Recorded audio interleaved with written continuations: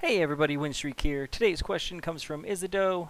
They're looking to calculate the distance that a unit travels. And not sure if there's a built-in one for this, but I did make my own. So without further ado, we'll hop in, and we have nothing here except the global. This will hold our total distance traveled. And then on our screen we have text. This will be our hero who just runs back and forth. We'll have a speed up button, a stop button, and a go button. And looking at the code, we're going to start our hero moving back and forth. I did set the hero with move to behavior.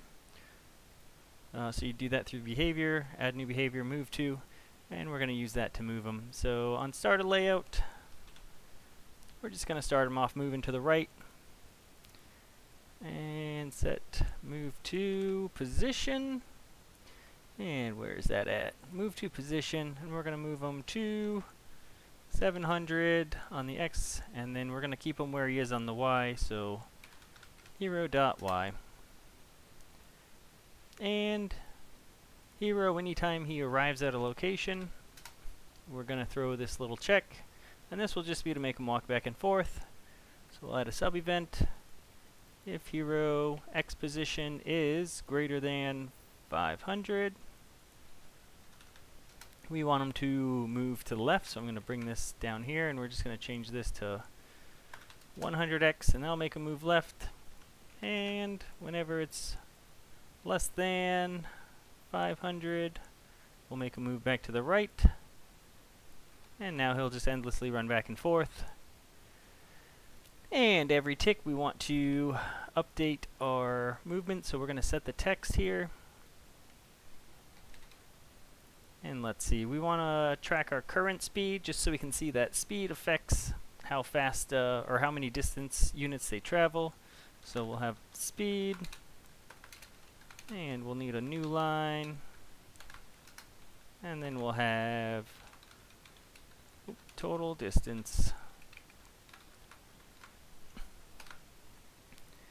And we should already have this one solved, so this will be our hero.move2.speed,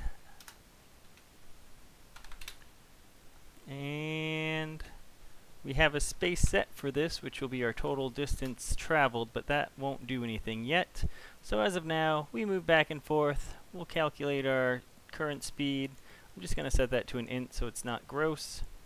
And essentially, you just write int here and then enclose it in there. And that'll take all the decimals and just round it to an int for us, so we get numbers only. And I'll count up, and it goes to 200 because we have it set to a max speed of 200, and it takes about 1 second to get up to 200 because it accelerates at 200 a second. Alright, moving on. I'm going to set the buttons for on click to speed up our guy, stop our guy, and then have them continue. So on object click, and we'll grab go first just because it was the first one I saw. Hero move to, and we're just going to enable it. And this should do nothing currently because he starts out enabled, but once we get the stop in here, then it'll be how we get them going again. So we're going to uncheck that one, and then once more, and I'm just copy pasting Control V or Control C, Control V, just get a new line. It's just a shortcut since I'm going to reuse most of the code. And speed up, and then this one will take the hero and add to. We're going to set max speed to hero.movespeed or move2.maxspeed plus 50, and this just means when we click it, it'll be whatever it was plus 50 more.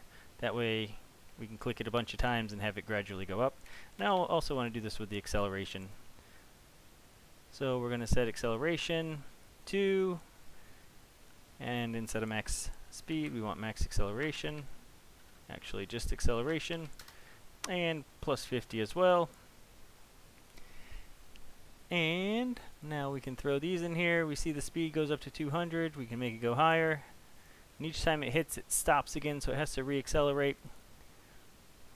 And we can stop, and we can make them keep going.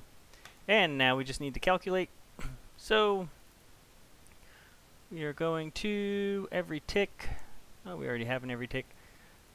We will set the total distance value, and we'll add to it. And we will take our hero.moveTo.speed, and we'll divide by something, let's say 6,000, and we can see how we like this. And then this will work, and then it will break when we stop them, and then obviously we'll want to set that to an int as well. But if you look when we stop, it keeps counting, and that's not what we want. So first off, we're going to throw an int around this. And I already had the parentheses, so that's done. And I'm going to make a new every tick. And then also check to see if the hero is enabled. And that means as long as he is moving, we want to be counting up. So now that'll put that in there. And missing out on something here.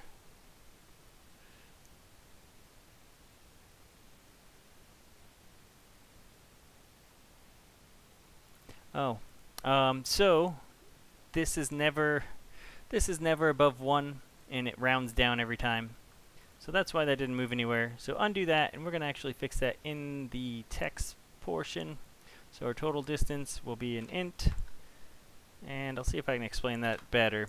So essentially, about 60 times a second, this calculates and adds it on. Right now it's giving me like 0.0 something, 0.00 something maybe, over and over again a bunch of times a second. And if I put an int on there, each one rounds down. But if I put the int up here, the value keeps growing, but it only shows me as it breaks the next integer. So now we can do it, and we'll see it slowly climbs. Once we're at max speed, it moves a lot faster. And we can pump that up a bunch, and we can stop it, and we see it stops, and we can set it to go again, and set it to go. And then depending on what you want to do, you can edit this distance to add up a lot faster or a lot slower. It's really up to you. So just by changing the equation right here, now it'll be 20 times faster. Alright, hopefully that answers all your questions. Let me know if you have any more in the channel. Have a good one.